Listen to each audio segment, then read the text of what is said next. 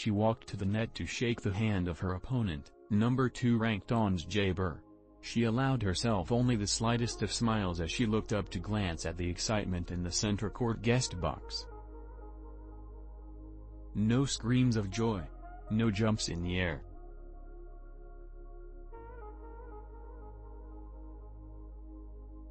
No collapse onto the grass. I need to teach her, the effusive Jabeur noted later, how to celebrate really good.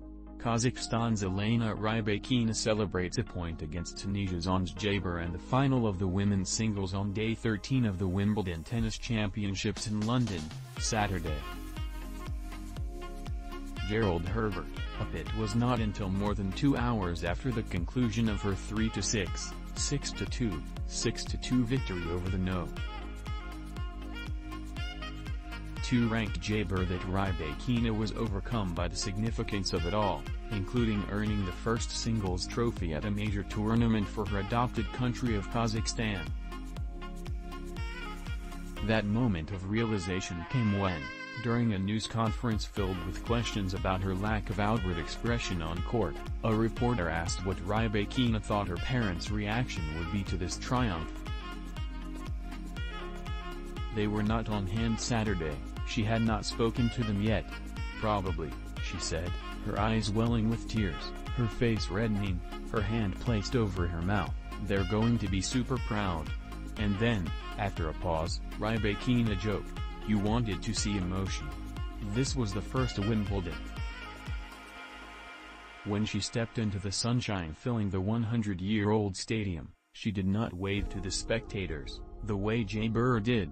Instead, Rybakina kept a firm double grip on the black and red straps of the racket bag slung over her shoulders. And it was Jabeur who played better in the early going, handling Rybakina's strong serve and ground strokes to break for a 2-1 edge. Rybakina's miscues mounted.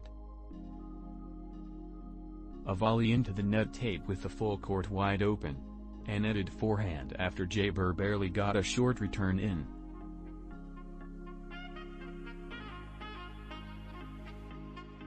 When another forehand off Rybakina's red racket went awry, Jabeur broke at love to take the opening set, yelled Yalla, Arabic for let's go, and threw an uppercut as she walked to the sideline. Jabeur, a 27-year-old from Tunisia, entered on a 12-match winning streak, all on grass courts, and was trying to become the first Arab or African woman to win a slam singles title in the professional era, which dates to 1968. "I just try to inspire as many generations as I can," said Jabeur, hoo-ha. "I hope they're not really disappointed, but I'll try my best next time." Rybakina was born in Moscow and has represented Kazakhstan since 2018, when that country offered her funding to support her tennis career.